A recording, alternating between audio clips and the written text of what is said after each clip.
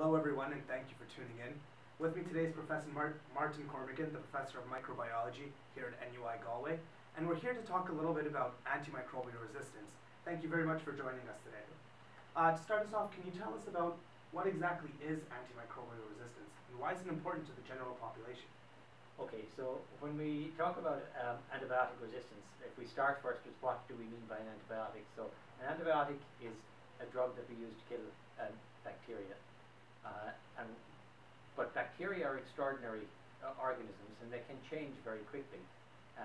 They change their genetic code all the time, and sometimes you get changes in the genetic code, which mean that an antibiotic doesn't work anymore. And then we say that then if you use that antibiotic against that organism, the organism doesn't die, and so that's an antibiotic-resistant organism. So antibiotic-resistant organism or antimicrobial resistance is a situation where an antibiotic that used to work to kill a particular type of bug no longer works to kill that kind of bug. Okay. So in the news we're seeing that antimicrobial resistance is becoming more and more frequent. Do you have any views why this is happening?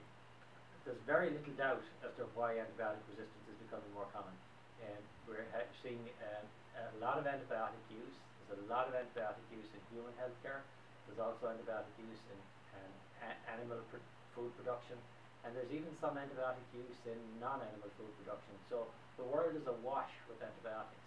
We're using something like 200 million tons of antibiotics a year worldwide.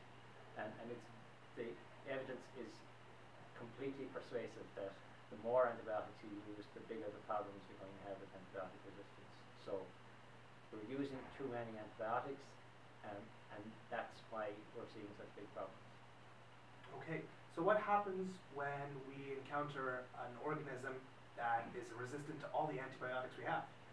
Well, fortunately, that's still uncommon, but it does happen. So I have been, I have seen patients who have had infections with bugs that were resistant to everything that's left. In those kind of situations, people try to put together combinations, but it's a lot of guesswork. That situation is still very rare, but it's becoming increasingly common. So people are talking about now a situation where it will become fairly commonplace, possibly in the next 10 or 15 years, that you will have patients who have infections with bacteria for which there's nothing left.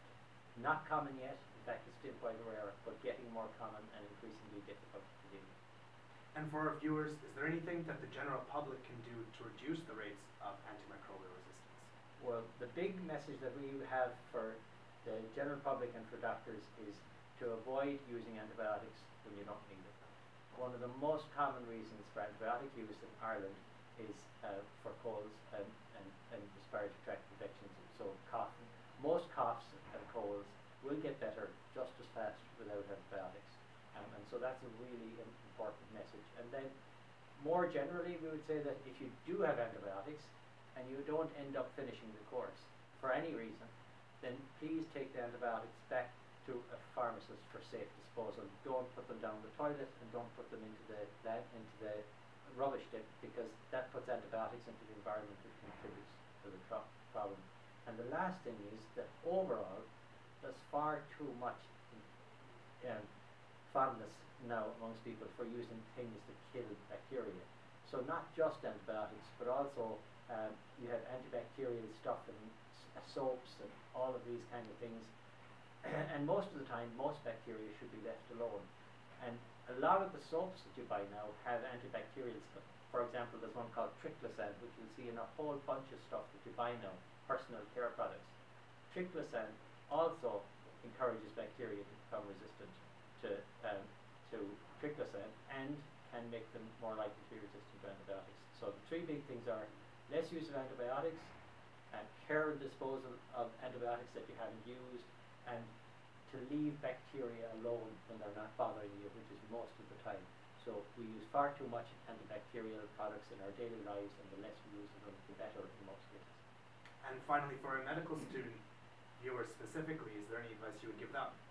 So for medical students, I think when you get to the stage where you start prescribing antibiotics, it's my line that the students in this university will have heard from me before, is that antibiotic prescribing is not a form of self-expression.